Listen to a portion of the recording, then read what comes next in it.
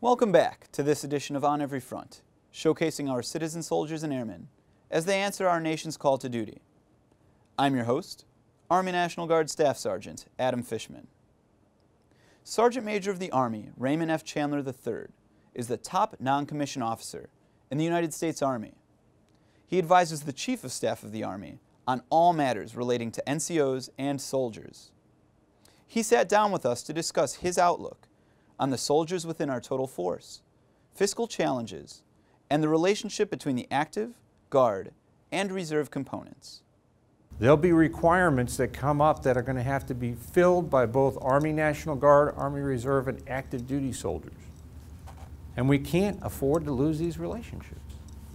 Because at the end of the day, it's that trust between me and Sergeant Strom that's going to set the conditions for our success or failure on whatever we're asked to do next.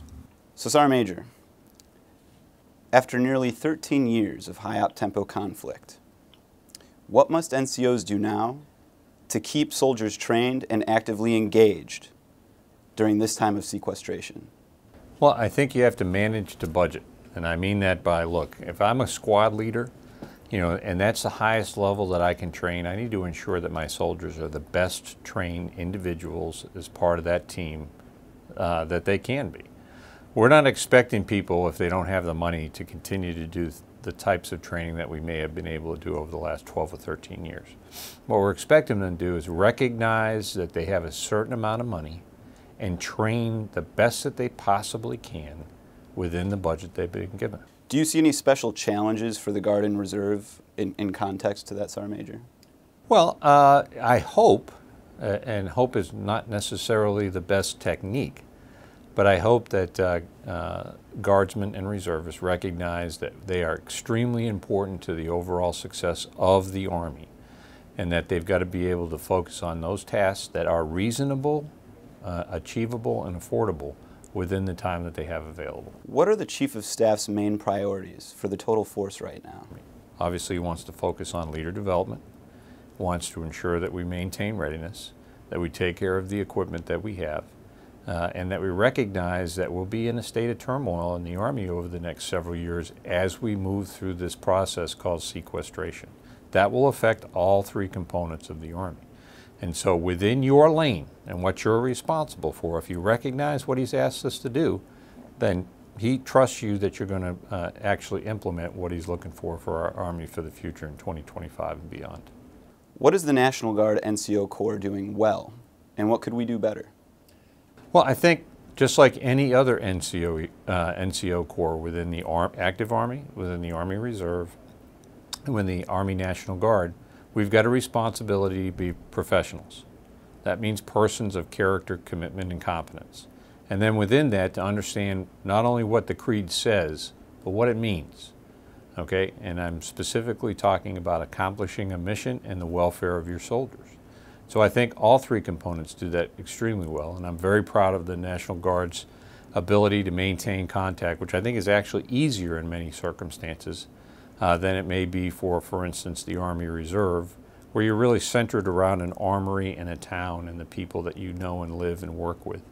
But I'm very proud of what the Army National Guard has done, what the Non-Commissioned Officer Corps has done, and I know they'll do extremely well into the future. What is the most important piece of advice you could give a junior enlisted soldier?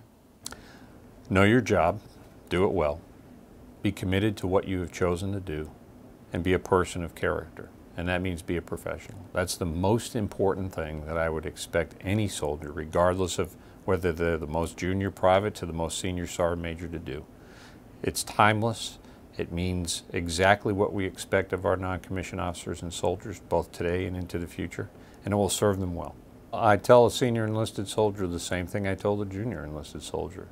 You've got to be a professional. And we talk about that our young soldiers may not have the abilities. They don't have the abilities because the more senior soldiers aren't investing in them. It's a system of checks and balances and relationships that allows us to survive and thrive in this Army that we have, this great Army that we have. So if you're a senior, I'd say, look, you've got a duty not only to do your job, but also look after the well-being of those that you lead. And you've got to be engaged in helping them to develop and providing opportunities like you've had, in order to move forward, because one day they will replace you. For what you've seen for almost 4 years as the Sergeant Major of the Army, how do you see the National Guard fulfilling the state and national roles? Well, I think it's extremely challenging. We've increased demands as we've operationalized not only the Army National Guard, but the Army Reserve, and recognizing that the Guard has a mission within the state. So, first of all, hats off to you for being able to be so successful for both of those missions. And I would tell you that we have to be honest with one another and recognize that there may be some things that the Army National Guard is not able to do in one of those circumstances, whether that's a state mission or a federal mission. And being able to come forward and let us know so we can look across the Army and see which cohort, which component best fits the capabilities that are requested. And there's more partnering in helping both active duty, reserve, and Guard forces solve not only the federal mission, but missions that may affect the state. I think is going to help everybody, including the American people. Sergeant Major Chandler was selected in 2011 as the 14th Sergeant Major of the Army, and his tenure has been challenging, but successful. His focus on the importance of family, the use of soldier support outlets, and the need for trust within our ranks shows the great lengths that have been taken to improve the standard at which the Army lives and breathes, and how imperative it is for those in the Army profession to be synchronized in the defense of our nation. From National Guard Bureau Headquarters, thanks again for watching this edition of On Every Front. Whether at home or abroad, your National Guard is everywhere America needs us to be. Always ready, always there.